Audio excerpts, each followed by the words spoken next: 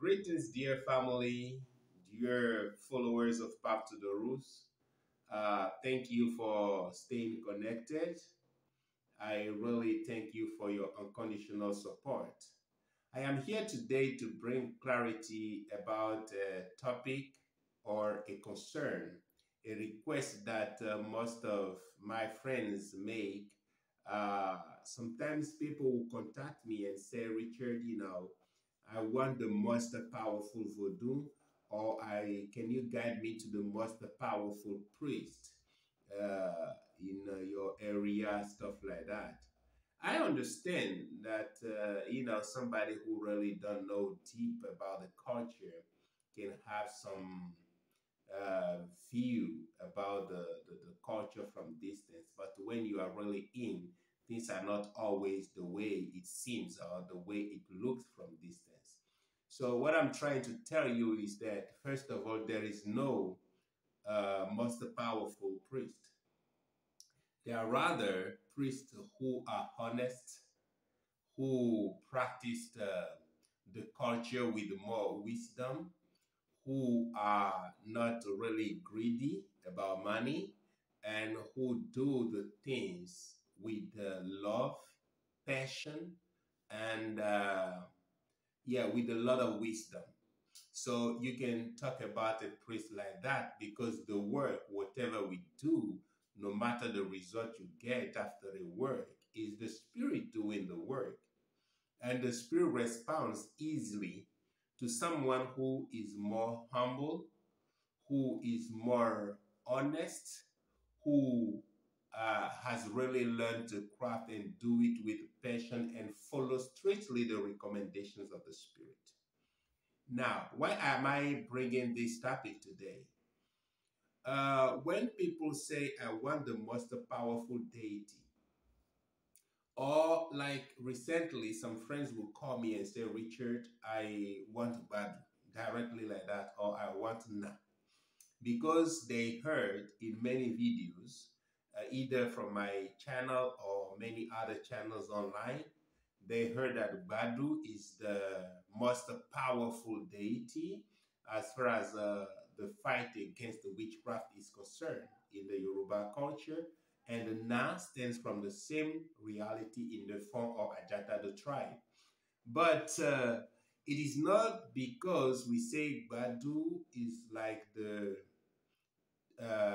summit, because Badu in the Nago style is the queen mother, is related to the feminine energy, the feminine power, and talking about witchcraft, I mean divinity that can fight against witchcraft. Badu is like the summit in the Yoruba style. In form, Na is the summit because it is the queen mother who gave birth to all divinities, all spirit, and who can say no to a witch and the witch will not move again. But this does not mean that we stand up and claim Badu or take Na. No. This requires a lot of things.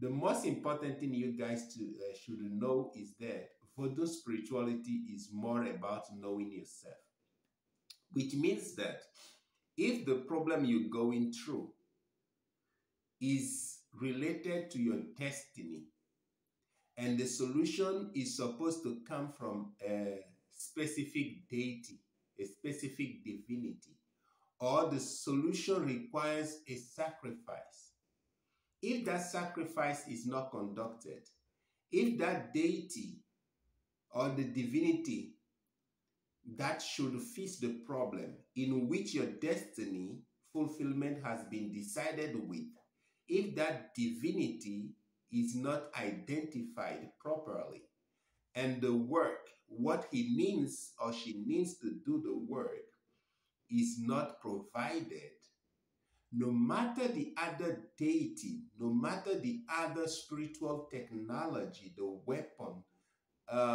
no matter what you will do, you will not get satisfaction. It's not that we have Badu or we have Na, we have Sakbata as the very powerful, no, no deity is to underestimate. You have to find who you are first. Like people hear about Trump as a divinity that fights against witchcraft. That's true. Because how Trump came here, we know, and we know how successful it has been in the fight against witches, against witchcraft. We know that. But this does not mean that when you have problem of witchcraft, you go to take Tron, you take initiation to Tron, and you start adopting Tron. Or even if you take the shrine of Tron to your house to become a Tron priest, your problem will be solved. Now that's a joke. It will not work. It will not work. What you got to do is to find out who you are, where your problem really comes from. Sometimes it can take years to find out the real problem because sometimes, we are human.